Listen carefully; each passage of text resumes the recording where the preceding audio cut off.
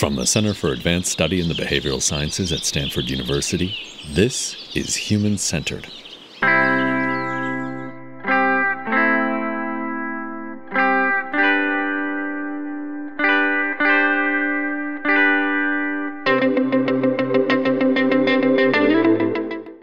Today on Human-Centered, a conversation with three-time distinguished CASBS fellow Robert Keohane, legendary professor of international affairs emeritus at Princeton University. As an influential international relations theorist, Keohane has been one of social science's deepest thinkers for more than half a century, during which he was a professor, first at Swarthmore College, then at Stanford, Brandeis, Harvard, Duke, and Princeton universities. He's a recipient of nearly every honor and award his profession confers, including in 2005 the Johann Schutte Prize, considered the equivalent of the Nobel Prize for political scientists. He's the author or co-author of works that are required reading for international relations graduate students, including Power and Interdependence, After Hegemony, and Power and Governance in a Partially Globalized World. Over the past 15 years, Keohane has focused on the comparative politics of climate change policy. In 2016, he won the prestigious Balzan Prize, which came with a significant cash award. He dedicated a portion of this prize money to convening a series of winter workshops at CASBS from 2018 to 2022, aimed at galvanizing scholarship and creating networks among the next generation of political and social scientists studying climate change policy. This influential series of CASBS workshops has directly inspired or spun off new initiatives based at Harvard and Brown universities. In this episode, we'll hear Professor Keohane in conversation with Henry Farrell and Rebecca Slayton, both 2022 to 23 CASBS Fellows. Henry Farrell is the Stavros Niarchos Foundation Agora Institute Professor of International Affairs at Johns Hopkins University, and Rebecca Slayton is an Associate Professor in the Department of Science and Technology Studies at Cornell University. In this conversation, Farrell and Slayton engage Keohane on a variety of topics, including how his theoretical frameworks apply in today's climate change policy landscape, how and why his 87 to 88 CASBS project failed, and how his CASBS classmate and future Nobel Prize winner Douglas North became involved, his project with another future Nobel Prize winner Elinor Ostrom, what he sees as an overlooked question in need of greater attention, and the origins of his famous 1994 methods book, Designing Social Inquiry, co-authored with Gary King and Sidney Verba. Let's listen in. All right. Well, thank you so much for spending the time to talk with us. I spent a lot of my first few months here at CASBS returning to your work with Joseph Nye on power and interdependence. And I'm wondering if you can say a little bit about how you distinguished between sensitivity and vulnerability interdependence and how those concepts are important to what you've been studying in the area of climate change. Okay, thanks, Rebecca, for coming, and Henry for coming, and for this opportunity. In the 1970s, Jonah and I were thinking about interdependence, which was being discussed as economic interdependence, and we were trying to figure out what the political implications of that interdependence were. And we made the distinction between sensitivity and vulnerability to draw the political implications. That is, sensitivity means that one party, one state, for example, or one multinational corporation, it has to react to changes in the environment which affect its welfare and its interests. But those changes may be fairly superficial, and it may be possible to deal with them by responding. A vulnerability implies that you can't that you can't change the framework, that something is going to happen to you which you can't adapt to easily.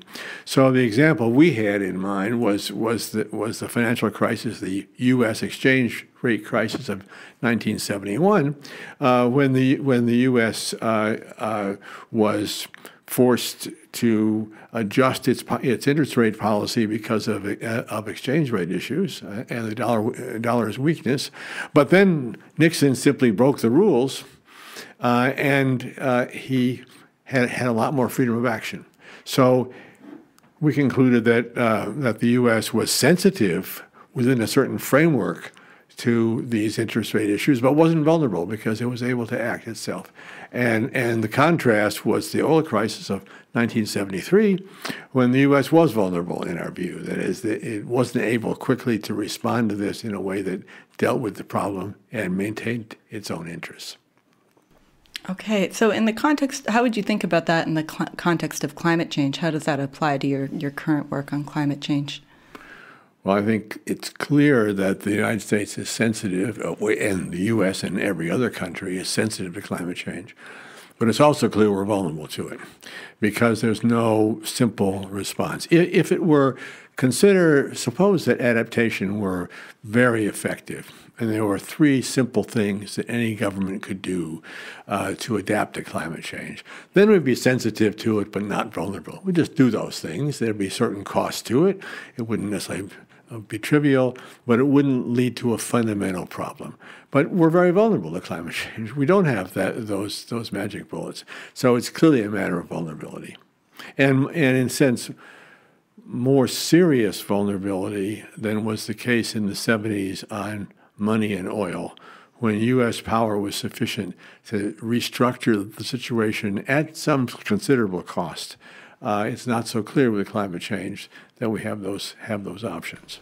Right. I was hoping you would use that word adaptation because, of course, that's how the IPCC defines vulnerability. It includes adaptation as part of that definition. Just moving forward a little bit, in the 1980s, you made a distinction between cooperation and harmony. And I love this phrase that cooperation grows not from harmony, but from discord. So can you say a little bit about what that distinction is and why it's important? Well, first, it illustrates why it's important for scholars to go give talks. That came out of a talk I gave in Washington about 1981.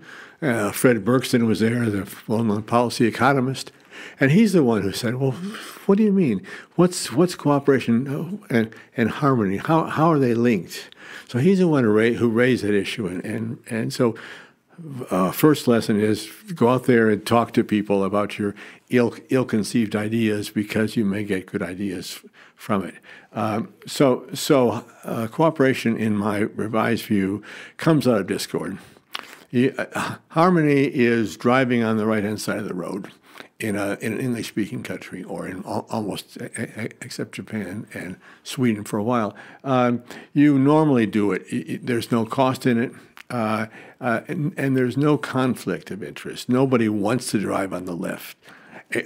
Air traffic control, everyone speaks English, the controllers and the pilots. It's not pure harmony. Some people would probably rather speak French, but there's a very strong incentive to do the same thing. Cooperation involves discord. I would rather not pay for something that I'm receiving, a public good, for example, and you would rather have me pay for it. So there's a clear conflict of interest there, and therefore cooperation is much more politicized and much more interesting politically than harmony. So it's wonderful for me too to have the opportunity to talk to you today. One of the things that I've been spending a lot of time with Abraham Newman doing over the last several months is finishing a book which is really about interdependence and how interdependence has changed over the last few years. But one of the questions that I think is interesting to me is how back in the 1980s, you, as I see it in a certain sense, were responding to a world and to a set of arguments about how it is that sovereign states shape the world in a situation of anarchy. And you came up with a different theory of how institutions might work and might serve functional purposes, even in a somewhat anarchical world. So I'm wondering if you could talk a little bit about where that theory came from and what that theory does. Thank you. Well, the big question, the big puzzle was why we have institutions at all. We have anarchy, so to speak. There's no common government. States have the predominance of power. Why should they form international institutions? What's the point? Are they simply symbolic or window dressing? And I was interested here. I was reading work in economics, especially organizational economics. And ironically enough, some of the work by the sort of founders of neoliberalism, Ronald Coase, So Ronald Coase had a theorem which said you don't need institutions if you have property rights guaranteed, you have no information costs, and you have no uncertainty. And so I said, well, bingo, international politics has all of those features. It doesn't have, it has information costs that are very high, it has no binding legal structure. So we can turn the Coase theory upside down, which is what I did. So I took this neoliberal theory and turned it upside down and said, well, suppose that none of the conditions for the Coase theory is correct. What then follows? And it then follows, it seemed to me to follow, that these institutions must provide some sort of informational function. They must provide information which wasn't available otherwise, because they weren't deciding the issues, they weren't ruling over states. And they were doing something which states valued. Otherwise, states wouldn't have constructed them. So that was the puzzle, and the opening to it was the Coase theorem, and also an article called "The Market for Lemons," which showed that you could have a market failure. That is, there could be a potential deal which both sides wanted, in his case, a used car deal, and it wasn't made. And it wasn't made because there was no credible information. That is, the seller of the used car, absent the used car dealer, couldn't guarantee the credibility of his or her promises about the car, and therefore the buyer wouldn't pay the real price of the car. The buyer would discount the price too much. The seller, knowing it was a good car, wouldn't sell it for that price. That was a market failure. And it seemed to me we had a series of market failures, would have had a series of market failures in making cooperative deals if one didn't have institutions which provided that kind of information. And it led to a concern with reputation, because somehow the guarantee of this deal of one's promise had to be that one's reputation would be damaged if the promise were shown to be false. So I heard Coase talking at the first meeting of the International Society of the New Institutional Economics, and he suggested there more or less that the reading of his theorem should be precisely what you did. That is, that rather than treating this as an argument that transaction costs didn't exist, it's a kind of an ideal state that forces you to start thinking about how do we actually deal with a world in which transaction costs are quite important. And obviously the Akerlof argument fits very well into that. But I would like to juxtapose this with a talk that you gave in honor of Joe Nye, I think back in 2016, where you said, and I'm here shortening greatly, those of us who have celebrated as well as analysed globalization share some responsibility for the rise of populism. And then after a long discussion of why this is so, you say, we did not pay enough attention as global capitalism hijacked complex interdependence. And it seems to me that one way of getting at why you thought that is thinking about what are both the strengths and the weaknesses of a theory of institutions which focuses primarily on their functional characteristics, that is, on the broad benefits that they provide. So I'm wondering if you could talk a little bit about how that change of perspective came about and what you think today, 5 or 6 years after having given that talk. That's a great question. At the time of writing my work, both the book with Nye and the later book on institutions, I made the point that the theory didn't take into account domestic politics, and it was a deliberate omission. I just couldn't handle that degree of complexity in trying to create a parsimonious theory, and it's very explicit in both works. And clearly, this is the gap here, which led to your question, because in the absence of domestic politics, you don't have populism. Populism is a sense and a movement that the people unmediated by institutions should have a large say in what is happening in policy, and it's clearly an anti-institutional view. And this was fostered by the effects of globalization. I think I didn't anticipate properly as much. Many people didn't. How much globalization would hollow out manufacturing sectors, how profound the effects would be. The effects of interdependence before China joined WTO were much more moderate, were much less, because the competitors were of similar, not quite as wealthy as the U.S., but fairly similar. The exchanges of products were more symmetrical. When China joined WTO, and there was a massive shift of manufacturing in China, you had the hollowing out of much of American industry, and there was no sufficient preparation for it. So that was a great policy flaw. It was a great policy flaw of both parties. It was policy flaw of Clinton, of the second Bush, it would have been the first Bush too, and of Obama. And there was no proper response to it. And when the crisis of 2008-9 came, famously the Obama administration bailed out the banks, but didn't do anything for the workers. So it's not surprising that you wound up with, in retrospect at least, we didn't see it coming. Not surprising you wound up with a Trump-type populism. And maybe building on this and bring this together a little bit with the earlier question of climate change. So you mentioned the China here in particular. So what kind of space, and this is asking you to sort of think on your feet, as it were. So how does this leave us with respect to a world of climate change, where a lot of the important manufacturing is really happening outside of the United States and United States control? And maybe this returns a little bit to the questions about vulnerability and sensitivity in a slightly different way. Well, let's go back to climate change. And one thing we haven't talked about yet in climate change is, it's clearly a very serious issue. The only thing that's really quite encouraging in response to it is technological change.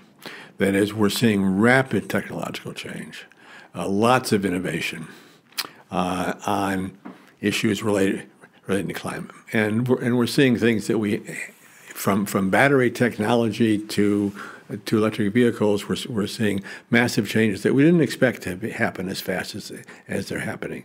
I was looking back at some of the expectations I had in 2016. EVs don't play a role, and in the work done at that time, people were saying electric vehicles are far away. We only have to focus on the grid and what's happening with the grid.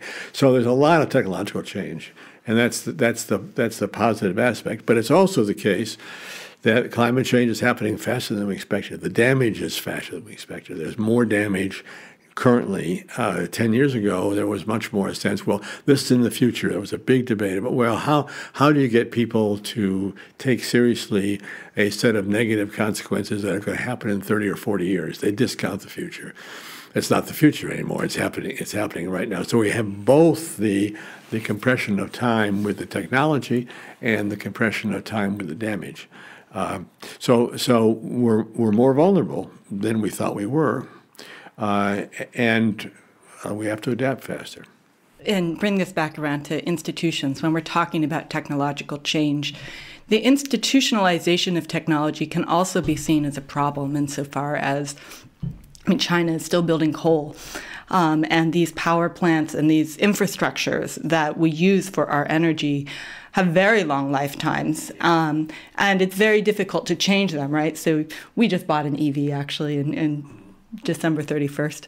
And the infrastructure is not all there, right? So getting an infrastructure to change when it's deeply institutionalized in a different kind of way can be very challenging. Do you think your theory of institutions addresses that challenge you've certainly talked about regime change and things like that as well, but how would you think about that in the context of climate change and really needing to change the institutional basis for the technologies that we use for contemporary societies and industries?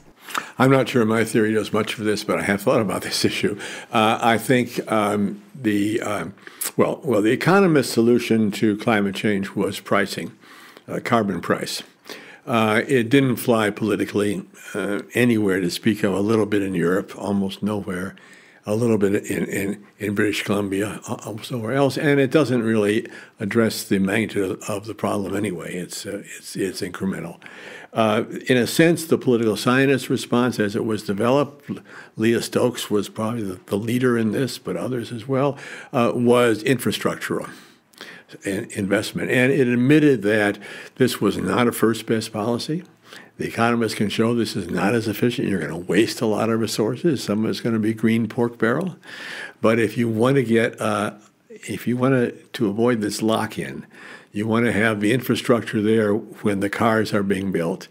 And if you want to make it politically viable, this is a much preferred course of action, because voters are much more likely to respond positively to subsidies and to jobs than to taxes, which is kind of elemental to a political scientist.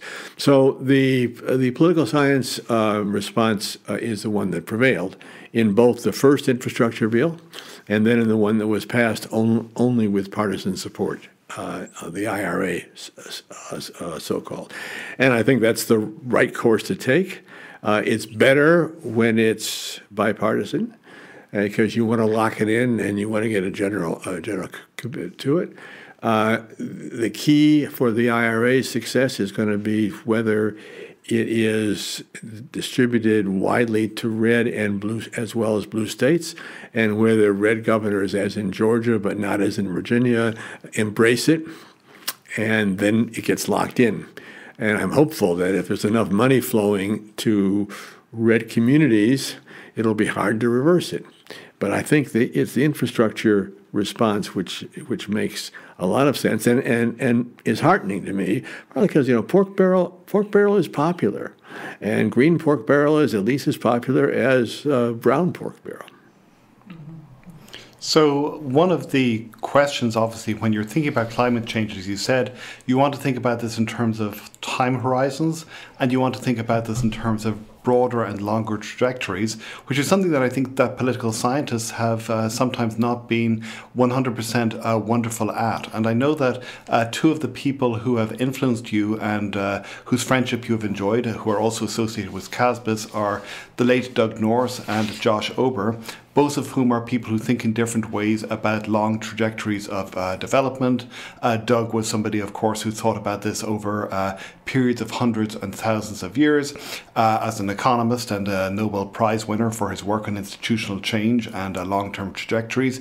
And Josh is somebody who has thought about this in terms of Athens during the period of Athenian supremacy and indeed beyond. So I'm wondering, what kinds of things can we learn from economists like Norris and from classicists like Josh Ober that might help us better as political scientists to understand these really structural questions that, as you say, are very important to us right now? That's a great question. First, an anecdote for the center. I brought Doug North and Steve Krasner to a special project at the center in 87, 88, which I was a former fellow. I wanted to come back. I couldn't come back on just as a regular fellow. I had to have a special project.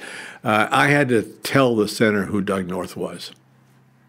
I had to vouch for Doug North. That was before he got the Nobel Prize, about 6 or 7 years before. So that may tell you how sometimes when not everybody is always clear on the concept at the time. The issue, a core issue there, Henry, is lock-in, and what the impact of a policy is on subsequent politics. And I had thought about that before the year with Doug somewhat. One has to ask about climate change. Are the policies that are being put into effect policies that will generate support and lock themselves in because they create jobs, profits, in other ways make it hard for politicians to reverse them? Or are they short-term policies that are simply temporary? And I think that's the key question to ask about the IRA.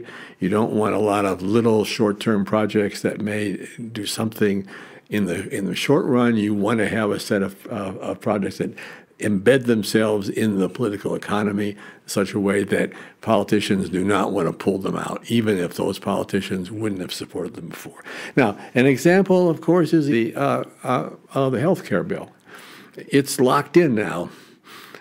It passed with narrow partisan support. The Trump administration tried to reverse it, famously thumbs down by John McCain. But now Trump is saying, we're not going to try to touch this. We know this has become the new third rail. You want this to become so embedded in the political economy that it's not worthwhile for any politician, no matter how reactionary their orientation, to try to reverse it. So if we can talk a little bit more about time frame, we've mostly been thinking about scales in terms of scales of human institutions, but of course, I think part of what we struggle with is thinking about the scales on which natural systems and physical systems, geological systems change, right? So I think a lot of people have this idea that, well, once we get to carbon zero, we're done. But in fact, the carbon's going to stay in the atmosphere for thousands of years, and it's not easy to undo. So how do we think about institutions in the context of that? I mean, another area where this has seen a lot of discussion, of course, is things like nuclear waste management, where the time frames for these wastes to last are longer than, in some cases, the human species. And we have no idea, what institutions will be in place to manage these things in the future. And this comes up also in the context of things like geoengineering.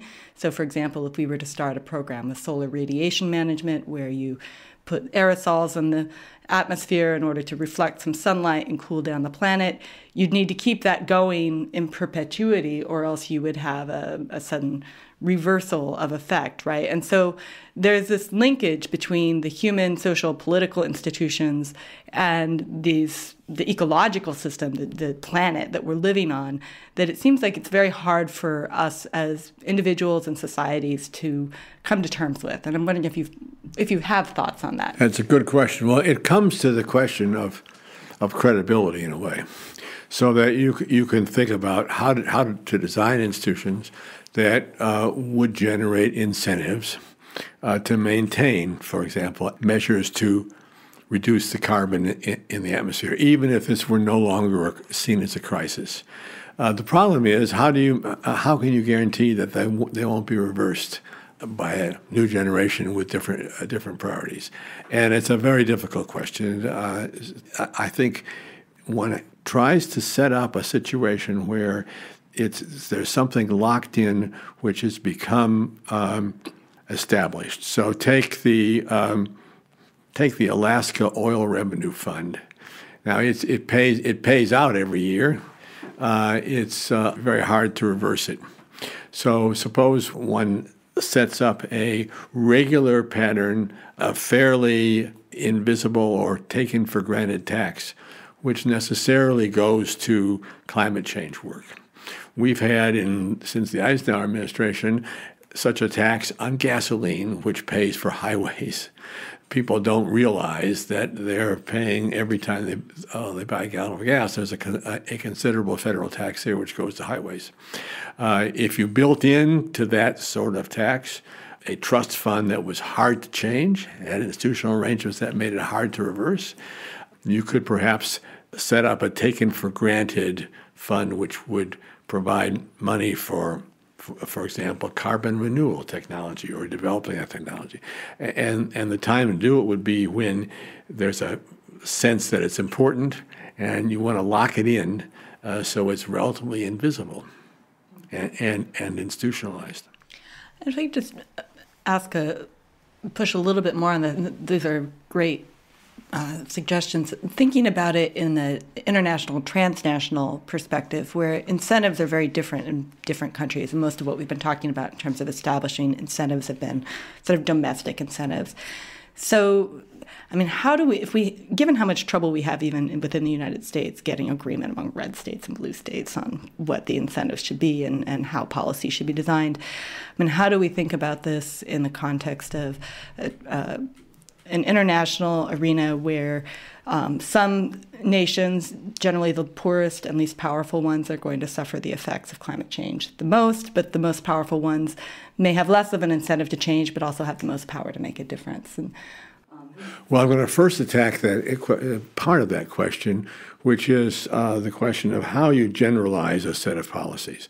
So even for the United States, it'd be very costly to enact a serious set of carbon policies, which was simply national, because it would increase the cost for American manufacturers. If you didn't change anything else, you would drain jobs, and then you would have tremendous political resistance, which would be impossible to resist. So somehow you have to generalize this. And the big proposal now on the table, it's on the table in Europe, it will be on the table in the U.S., is some sort of carbon border adjustment tax.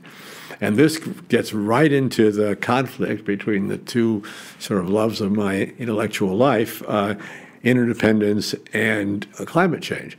Because what you're doing in this tax is you're saying, if other countries don't also implement effectively some sort of price on carbon, one way or another, infrastructure measures, pricing measures, or something else, we will impose that tax on you.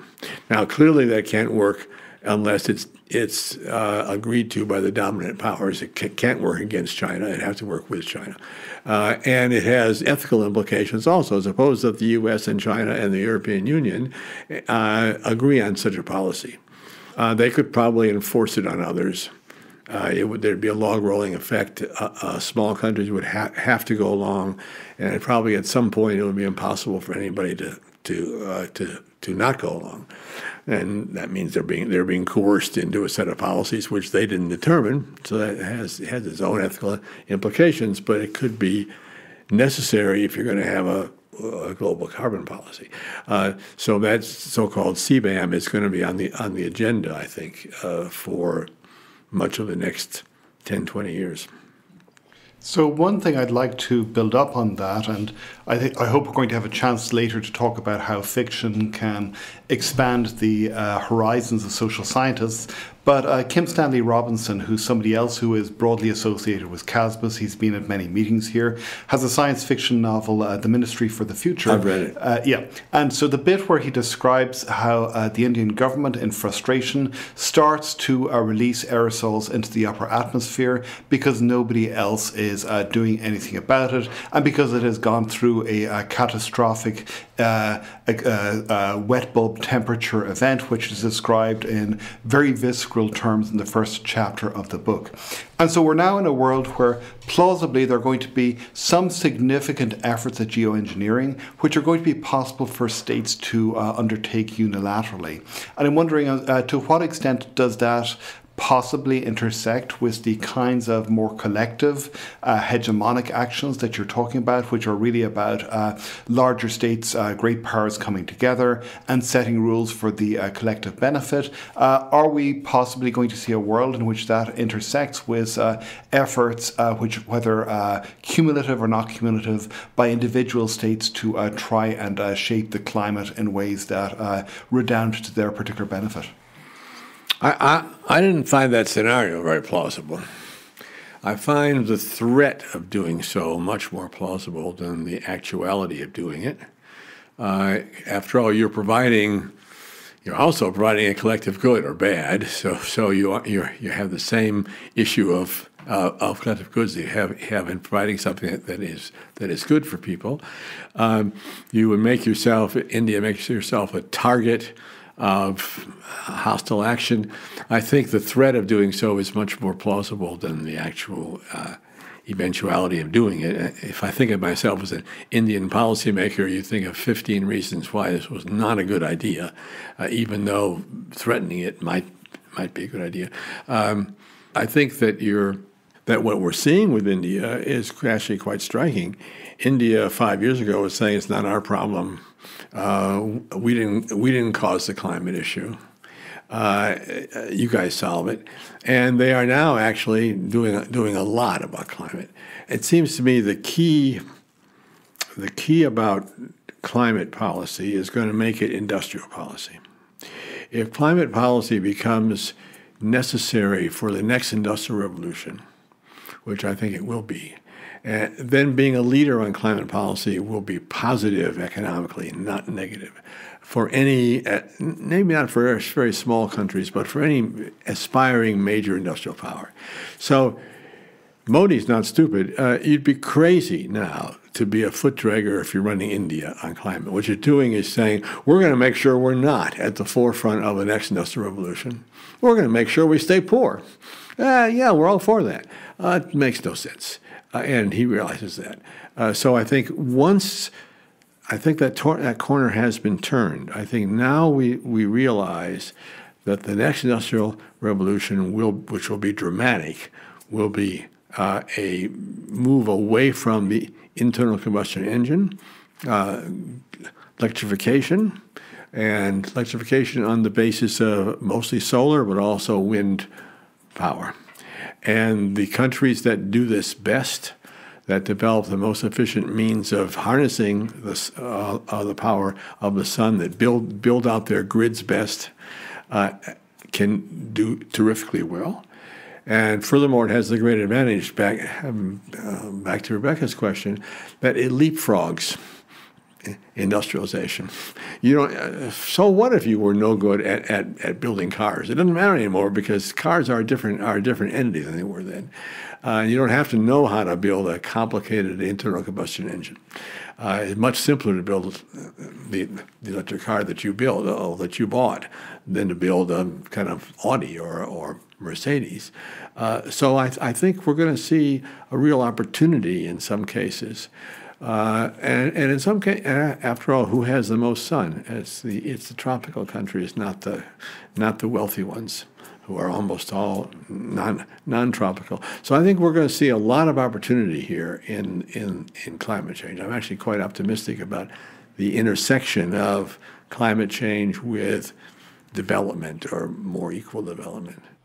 If I could just ask a follow-up question on that. So if you think about how this intersects with international institutions, I could see roughly three arguments that one might have made 10 or 15 years ago. One would have been the something like the ozone layer argument, which is that we really want to build this up through multilateral agreements which have some form of binding impact. So this is going back to your work on functional institutions in some ways in the 1980s.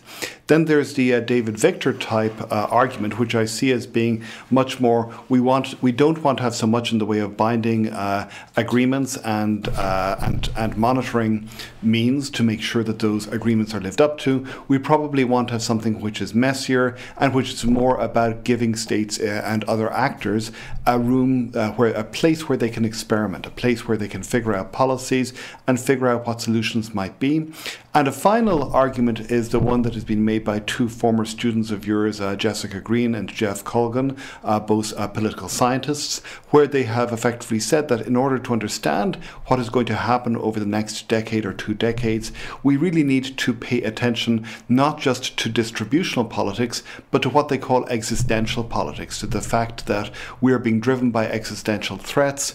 Different communities have different interests, and so this is almost a dog-eat-dog environment in which, in order to solve problems for some communities, other communities are going to have to be pushed aside. So I'm wondering, how do you see these different layers, these different understandings of how institutional politics work? How do you see them work today, given what you've just said?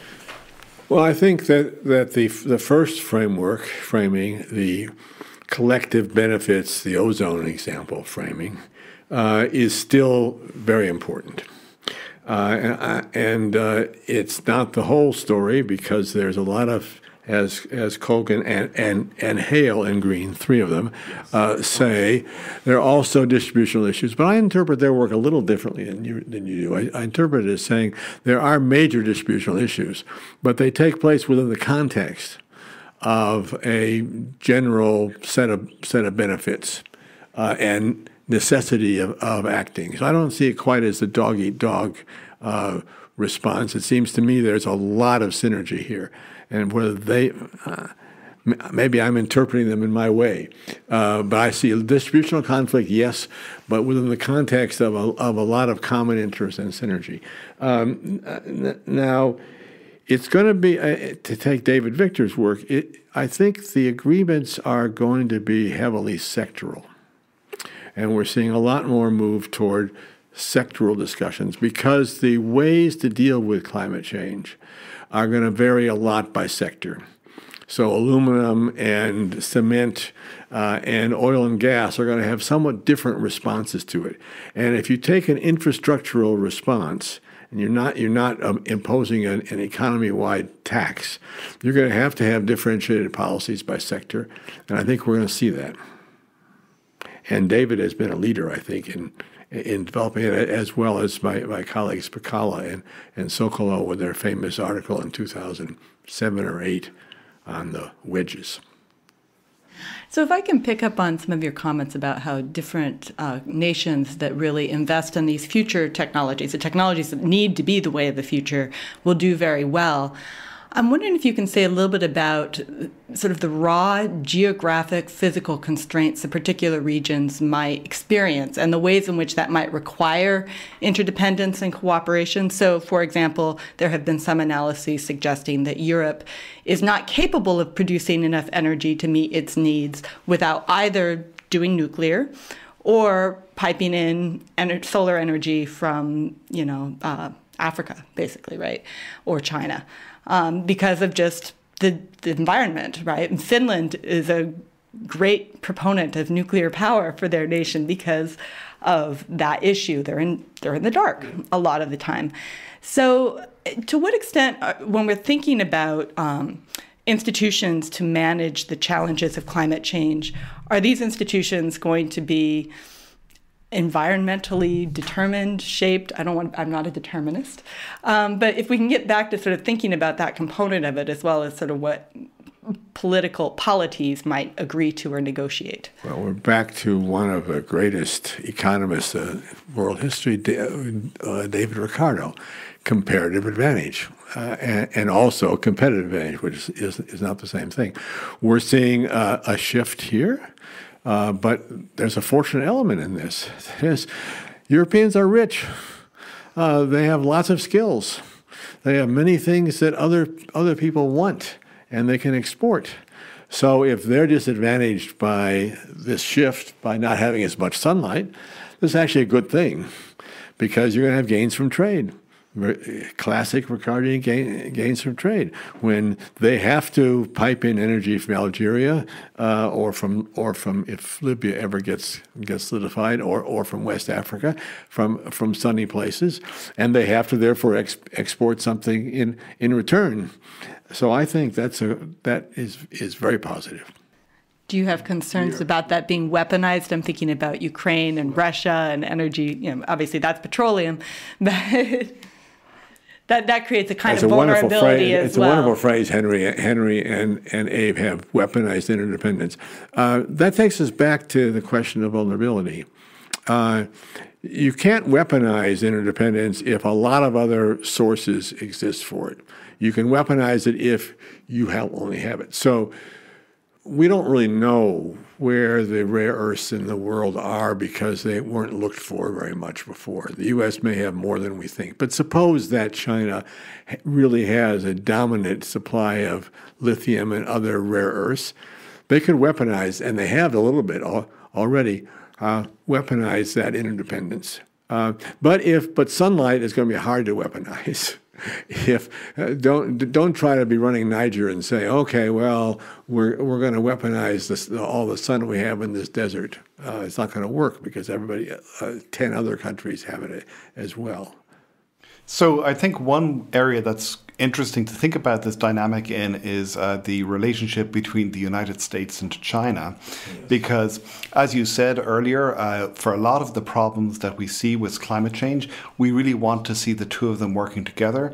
And obviously this is an extremely difficult and tense relationship right now. And we're talking just after the balloon scare, which whether you think that this is a real thing or not a real thing, I think it is at least symptomatic of a broader broader level of fear and distrust. So how do you manage this relationship of complex interdependence between these two great powers in ways that could perhaps allow for these global solutions to be reached, rather than instead having a collapse into mutual forms of weaponization of different parts of their economy, which could have unfortunate consequences in a wide variety of ways? It's a tough question. I have no answers to it. I'll go back to when I wrote after hegemony, the presenting issue. One of the presenting issues was what happens after hegemony. Will there be conflict? Because Kinderberger's theory was that if you didn't have one hegemon, you'd have conflict, and the only prominent exception to that was the Anglo-American agreement around 1900, which prevented a Anglo-American war as coming out of the rise of the U.S. to challenge British hegemony. So that's a continual concern. And when China and the U.S. are as different as they are, and China's rise has been as fast as it has, it's been a source of worry. It's been a source of worry in my work, quite apart from climate change. Then in climate change, you have to say, well, the U.S. and China have to agree, have to work together. Otherwise, we'll destroy the planet, and it's going to be much tougher. It looked, before the Xi regime, before the nationalism and the assertiveness of the Xi regime, it looked as if this might be a struggle that could be dealt with more effectively. It hasn't looked so good recently, and there have been setbacks on the climate front as well since the 2014 Xi-Obama semi-agreement. So I would be a lot happier if China had a regime which was more like the pre-Xi regime than like the regime now. So I think after hegemony is a very interesting framework to think about this through, because as I understand it, and here I'm crudely simplifying the book in ways that you should feel completely free to correct me on, the basic argument is that for hegemony, the really important thing is that hegemony has been set up and the institutions of hegemony have been set up in the first place. And once those institutions have been set up, there's such obvious value to them that plausibly you can see other countries looking to maintain them, even after the powerful actor that can knock heads together in the Kindleberger sense, even after that actor has basically disappeared from the stage.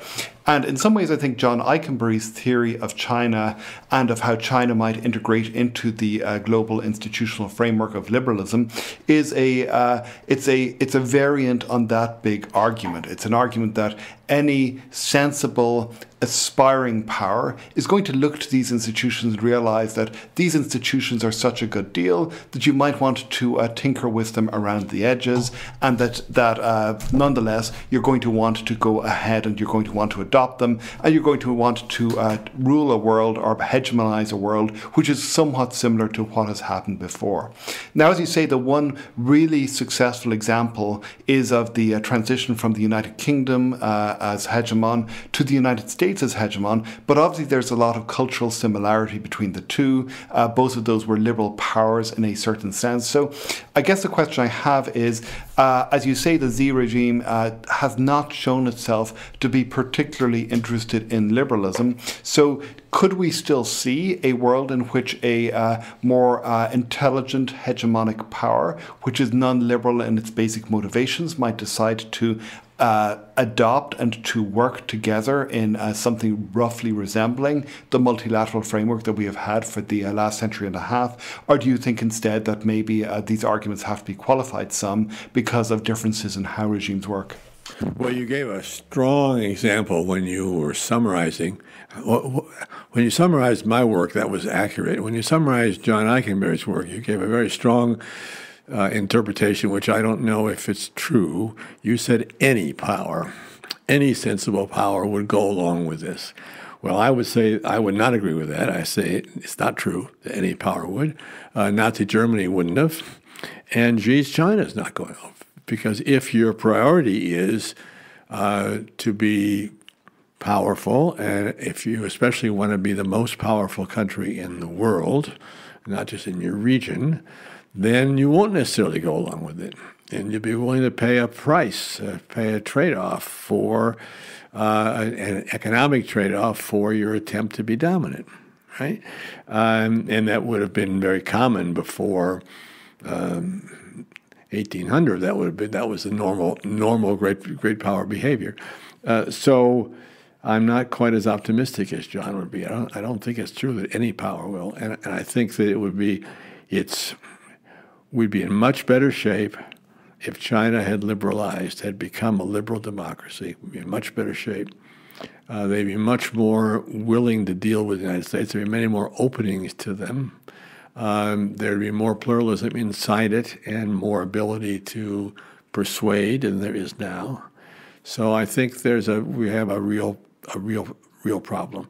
And the fact that China has, look at the way China has responded to the Ukraine crisis. Yes, they have basically cautioned the Russians against using nuclear weapons. That's a red line for them. But otherwise, they've been in the Russians' camp, except they're not willing to take a lot of risks by sending the Russians equipment, which we really dislike. So they're leaning to the Russian side, if not otherwise. So I'm not happy about that. So not all research projects work out as you expect. Can you give us an example of a project that you embarked on that did not go as planned? Was it productive in ways that you didn't expect? Where did it lead you? Well, I had a big project, which was the center of my 1987-88 Center Fellowship, which did not work out, and I'll describe it. And it came out of After Hegemony book, because the key, as I mentioned earlier in this conversation, the key to that argument was reputational. That is, why would countries which didn't have to obey what the institutions they had supported said they should do, like the World Trade Organization, why should they go along with the institutions and not just flagrantly violate them the way realists would expect? And the answer I gave was that they have a stake in maintaining their reputations. So I thought, well, let's check that out. And I did a study.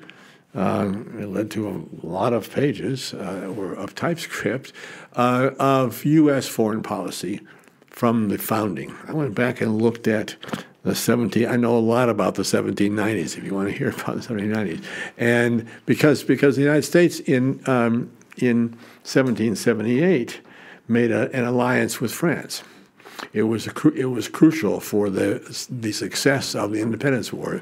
We didn't win that war alone. The French Navy bottled up the British Navy at Yorktown, and therefore led to Cornwallis' surrender. So it's undetermined what would have happened in that revolution if the French alliance hadn't been made, and Benjamin Franklin brilliantly made it. But it had a sting to the tail. It said that the U.S. was responsible to support France. It was reciprocal under certain conditions, and these conditions were essentially met with the Anglo-French War that began after the French Revolution. So, of course, the agreement was pre-revolution, but it's an interstate treaty. It doesn't depend on the regime in power. So the French asked the U.S. to deliver, and the Washington administration, with Jefferson, who was seen as Francophile as Secretary of State, was well aware that we had to renege in effect, because the U.S. was totally vulnerable to the British Navy, which the French Navy had only temporarily had the upper hand. So the Eastern Seaboard, as it eventually was in 1814, could be ravaged by the British Navy. So they had to somehow get out of their commitment, which was quite a long and arduous process, and led to the quasi-war of 1798, when the U.S. and France, in effect, fought a naval war against one another, even though it was undeclared. So there's the first example. So I thought, well, look, let's look and see. The hypothesis was that reputational concerns will lead the United States in general to keep its commitments, even when they become, in my terms, inconvenient. Well, if you ever saw a hypothesis that was flattened by the evidence, that was one of them. So it was not just the French, where the U.S. fought the cause of war. The U.S. reneged on many agreements with Indian tribes. We know that, and in fact, reneged in the War of 1812. The U.S. basically got the British to concede to the U.S. at the expense of their Indian allies, which the U.S. Persuaded the British to sell out their Indian allies.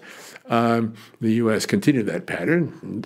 U.S. behavior, as anybody who's Mexican knows, toward Mexico was not respectful of commitments. The United States made immigration treaties with China in the 1860s, wanting to get labor to come to build the Transcontinental Railroad. Within 15 years, it was passing legislation which revoked those treaties. In fact, prevented Chinese who had a right by U.S. law or U.S. Administrative action to return to the United States, having visited their families in China, turn them back on the high seas with no warning. So and so I didn't publish that study. I became much more cynical about the reputational incentives to keep one's agreements. So a different project, which I think was not a failure, but perhaps didn't get as much attention as it might, was your work together with another person who later won a Nobel Prize, Lynn Ostrom. So I'm wondering if you could just talk a little bit about what you wanted to do in that, and what value there is to international relations scholars working with people like Lynn, and what their ideas can do to help us understand the world. Well, it's a wonderful question, and Lynn was a wonderful person. This came about simply from reading. I had never met Lynn Ostrom. I had published after Gemini, and I was on a trip to Norway. And in the old days, before the laptop, you had to be very careful about what books you took on trips because they were very heavy. And if after half an hour of an airplane ride it was nonsense, you were stuck with this book. Either you left on planes, which I did often. Told the flight attendants, this is not an accident. This is I'm leaving this on purpose. I don't want it. So there were costs. So I checked. I thought, well, it's probably. Looks pretty interesting. So I took it over and read it therefore very carefully on a long plane flight. And Lynn's in her book on cooperation, the 1990 Commons book, she has a set of propositions about cooperation. They're about small-scale cooperation.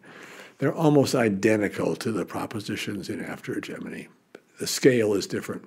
Her scale is tiny. My scale was macro. Reciprocity was at the core of both arguments, and institutions were at the core of both arguments. So I got back. I wrote her a letter. This was, before email. Maybe it was just the beginning. I think it was just the beginning of email. You can have emails, but not much else in social media. And said, we have the same theory, but we don't know each other, and we have different domains. So we both had access I was at Harvard, we had access to resources. So we set up a couple of meetings, one at Harvard on global and local commons, and then a later one with more developed papers in Bloomington. And that led to the volume that Henry's referring to. Now, my big regret about that is that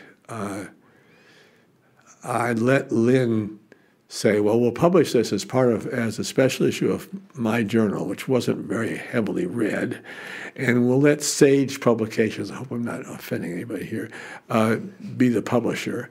And Sage just buried it. It was never promoted. And there's some good essays in that volume, especially one by Ken Oy and someone named Maxwell, on commons issues, but it never got, as you said, never got the attention because it wasn't promoted. So if you compare it with work I've done of edited volumes that appeared in International Organization, which wasn't always became the leading IR journal, the uptake is very, very different. So I would reverse that. I would push back on Lynn and say, no, we're going to go to we're not going to go to your little journal. We're going to go to some more prominent place. good advice, I think, for anybody trying to make a splash in the world. Although I think it's harder for journal issues like that, which are by their definition they're trying to build connections between different fields. It sometimes is harder. So I can imagine that Sage or another publisher, which is thinking in terms of how do we market this to X or how do we market it to Y, may not have as easy a time when it's something that is genuinely difficult to classify. Well, the world has changed too. This was before the internet was so dominant. And now there's no market for no market, zero market for that kind of edited volume because it's appeared in a journal and it's readily available to all of us online and nobody's going to buy it. Whereas then, if you didn't get the journal in paper and you heard about it, well, you had a big incentive to buy the volume because there's some good articles in it and you otherwise don't have them available. So I think technology has wiped out the market for that kind of edited volume. And that was probably happening about the same time. So whether I may be misattributing causality, it may not be that it was Sage, it may be the world was changing. Now, publishers are very reluctant to publish edited volumes at this point. Right. And they should be. They can't sell it. Yeah. So can you say a little bit about problems in world politics today and questions that you think people should be asking, really big questions, but maybe aren't asking? Are there particular questions you think people should be pursuing and that your work applies to or could be expanded upon? That's a great question. This takes us back to Kim Stanley Robinson.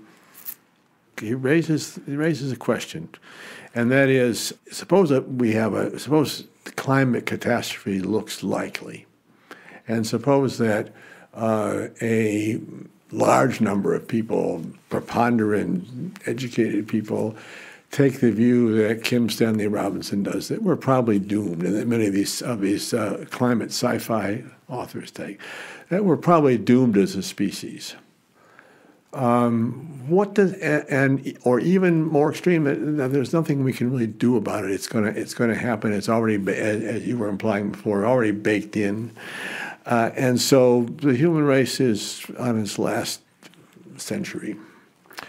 Take the really negative side.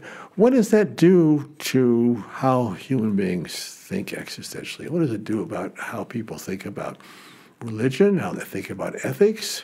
Does ethics depend on a view that there's a long future? Does religion depend on this? I mean, I think it would change. If you think about the humanities, it's a fundamental change in many of the ways we think about human life. If that occurs, I'm too much of an optimist to believe that'll happen. I'm a technological optimist, as you saw before. I think we're going to somehow wiggle our way out of that one. But if we don't, then I think it raises these are really existential problems, in a deeper sense than the Colgan, Hale, Green sense of existential problems. Maybe one of the problems is that it's more existential for some than for others, so that some can buy their ways out of it more than others. I mean, some countries are going to disappear. Others will be able to adapt more, and so the incentives to do the right thing are not necessarily in place with the most powerful players. That's right, and it's also right within countries, as some of this climate science fiction indicates, right? So certain countries will be less vulnerable to these changes than other countries. On the other hand, there's a lot of vulnerability. Consider the mass migration scenario.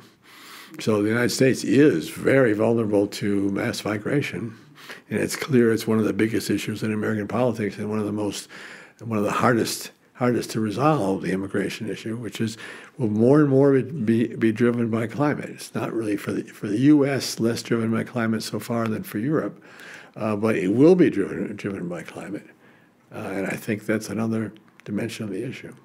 So, like many other political scientists of my generation, I was expected to read and to absorb the lessons of King, Keohane and Verba, Designing Social Inquiry, this methodological textbook which you and two colleagues wrote. So I'm wondering if you could just tell us a little bit about where that book came from, how that book was intended to work, and what you think of the book's impact on the field a couple of decades later. Well, thanks. It's ironic because until 1988, I had written not a word about methodology and probably hadn't thought about methodology. If somebody had reviewed my work and said, well, Keohane is a methodological innocent, and maybe there's some interesting insights here intuitively, but it's not, from a certain point of view, it's not really political science because it doesn't have a clear methodology. I was chair of the Harvard Government Department. And in that, we were hiring lots of people in the late 80s, a flush time for Harvard. I went to 24 job talks in the course of 1 year. And in about half the occasions, maybe 2/3, the job talk was dead on arrival after 10 minutes because it was clear that there was no clarity about what the methods were and what the rationale for doing this inquiry was.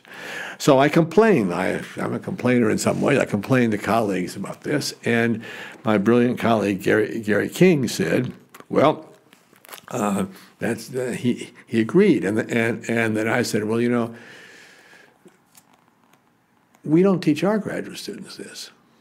Why should we expect the outsiders coming in to talk about methods? We don't teach them ourselves. We have no courses in general. We have all these courses on quantitative methods. We have no courses in general and methods in general or qualitative methods."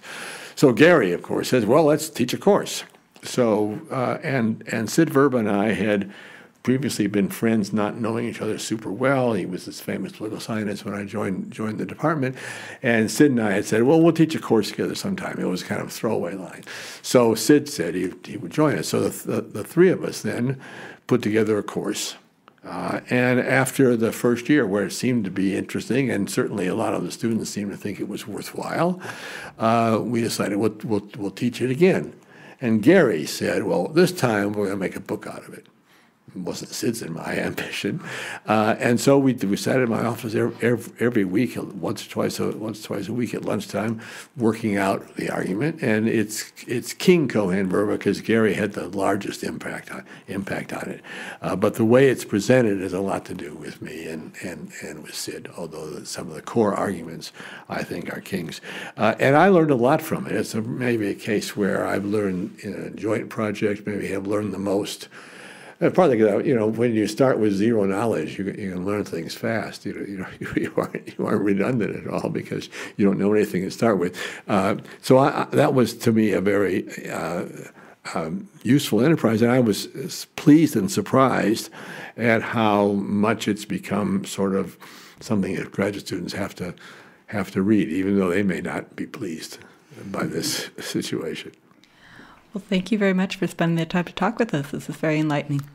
Thank you. Thank you for the questions. I hope it was interesting. That was Robert Keohane in conversation with Henry Farrell and Rebecca Slayton. As always, you can follow us online or in your podcast app of choice. And if you're interested in learning more about the Center's people, projects, and rich history, you can visit our website at casbs.stanford.edu.